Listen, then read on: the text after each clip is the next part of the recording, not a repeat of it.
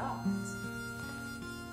Hello everybody, welcome back to my channel. My name is Fiona. If you're new here, welcome. If you're coming back, welcome back. If you subscribed, thank you so much for subscribing. If you haven't, what are you waiting for? Just subscribe already. I know I don't always post. When I say I will post, just subscribe anyway. Just do it anyway. It won't cost you a thing. Anyway, welcome back. And this is the long-awaited video that I said I would do and I was yet to do. But before that, I hope you all enjoyed the video that my friends did, the previous video that was posted before this. I'll link it again down below if you haven't. And I'm going to relink the form for the questionnaire sheet, so that if you have any questions or you have something you want me to talk about, you can say it in the question in the sheet, and then I'll get to it.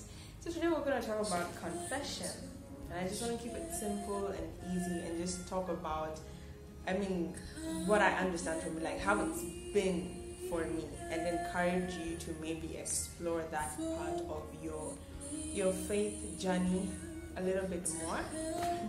So I based this on the book of 1 John, on the first epistle of John. So 1 John chapter 1 verses 9 says, if we confess our sins, he is faithful and just and will forgive us our sins and purify us from all unrighteousness, right?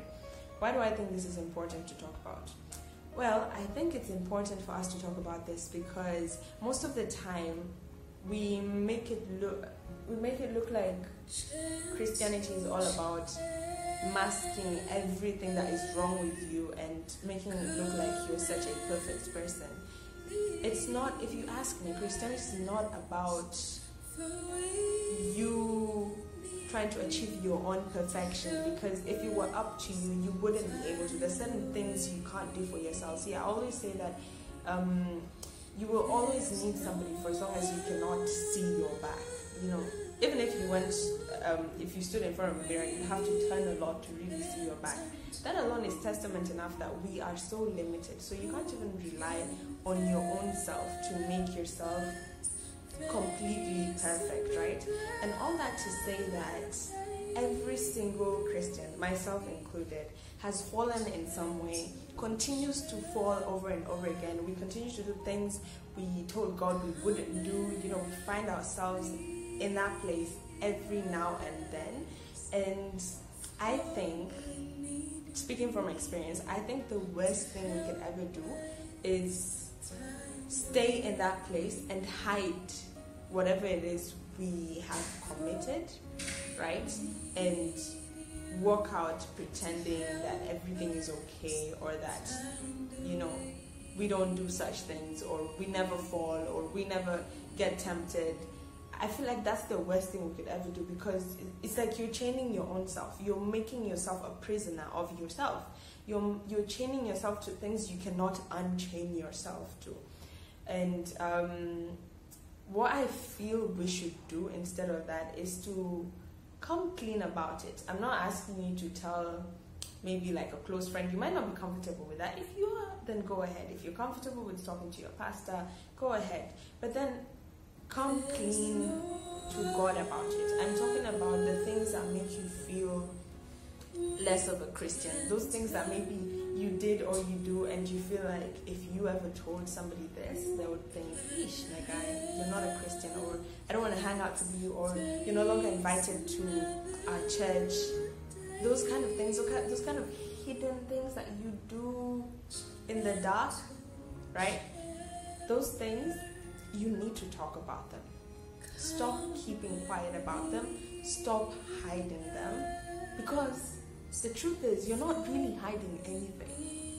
You might hide it from men, you might hide it from your closest friends, but you can't hide it from God. You might as well just tell him, because there's nothing that he doesn't know. Whatever you've done, he knows it. He saw you doing it. So the best thing you can do, surely, honestly speaking, is tell him.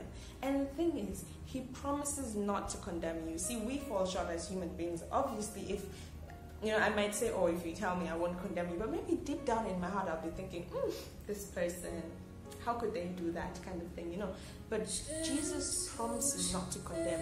If we take the example of the adulterous woman, they brought her to Jesus, and Jesus wrote down these people's sins on the ground and asked them, if you think you're such a saint, cast the first stone. And there was nobody to cast a stone. And what did Jesus tell her? Go. Jesus asked, is there anybody to condemn you? Something along those lines. And then Jesus says, neither do I condemn you. Go and sin no more. See, by you confessing your troubles and your sins to God, number one, you're not telling him anything new. Number two, you're not doing him a favor. You're basically just giving him a chance to liberate you from that thing that you're struggling with. It doesn't matter how many times you do it. Even if you keep falling onto the same sin 10 times, you go and tell God, it's me again. I did it again and again and again. Please help me not to do it.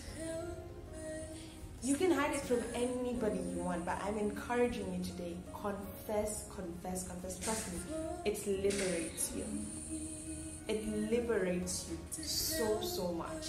And 1 John 1 verse 9 has already promised us that if we confess our sins, He is faithful and will forgive us our sins and purify us from all unrighteousness. So the only way for you to get out of that trap and to be fully purified is by you confessing that sin. Go on your knees today, tonight, and just tell God, trust me, don't be scared. Just do it.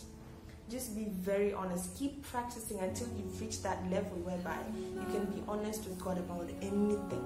Any kind of temptation that will come your way, you will tell God, it happened. Or I couldn't control myself. Or, any single thing.